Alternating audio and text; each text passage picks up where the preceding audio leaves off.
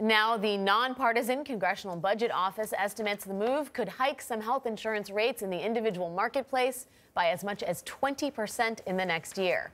For more on what lies ahead for Obamacare, we are joined by Eric Levitz. He's a political writer for New York Magazine. Eric, good morning. Good morning. So let's talk about who bears the biggest brunt here. Is it low-income Americans whose subsidies the president is trying to rescind, or is it middle-income Americans who are facing maybe higher insurance premiums? Yeah, so ironically, the low-income people who receive help from these cost-sharing reductions are going to be fine unless this is so destructive that insurers leave the marketplaces where they live.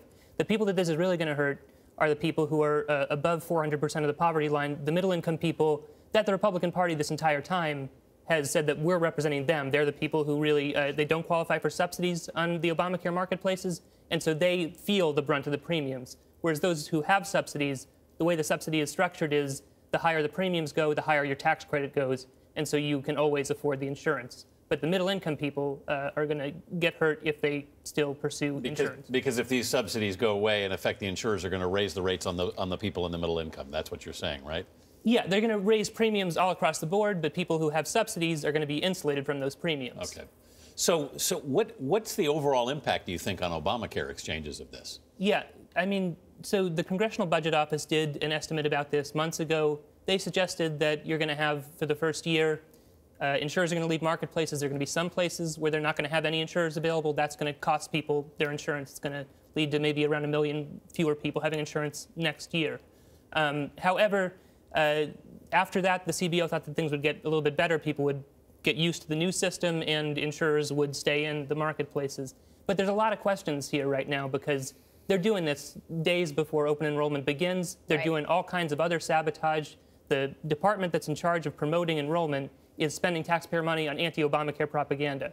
So who knows, with all these different things in the air, it's really, no one knows for sure what's going to happen. We focus a lot on the insurance subsidies for low-income Americans. There is another piece of this. President Trump also has rolled back in an executive order another piece of the ACA. The president just tweeted about that this morning, saying, "Very proud of my executive order, which will allow greatly expanded access and far lower costs for health care. Millions of people benefit." What is he referring to? Yeah, so he's referring to an executive order that is functionally, it's a plan to make a plan. So the executive order instructs the Departments of Labor, Health, and Treasury to write new rules that would essentially create loopholes that would allow healthy people to get cheap, skimpy insurance that they are no longer allowed to get through Obamacare. ACA. Yeah, which the whole idea is, the way Obamacare works is we got to have a society where people don't die from preventable illnesses because they're not wealthy. You need to have healthy people subsidize the sick. And so the way that Obamacare does that is it forces every insurance plan to cover the kind of benefits that sick people need, and healthy people have to pay for comprehensive coverage, even if they would rather go with skimpy ones. Right, and this may take those healthy people out of the bigger pool. Yeah. And it gives them alternative options through short-term insurance and these other vehicles. A lot to process. Eric Levitz from New York Magazine. Thanks for your time, Eric. Thank you.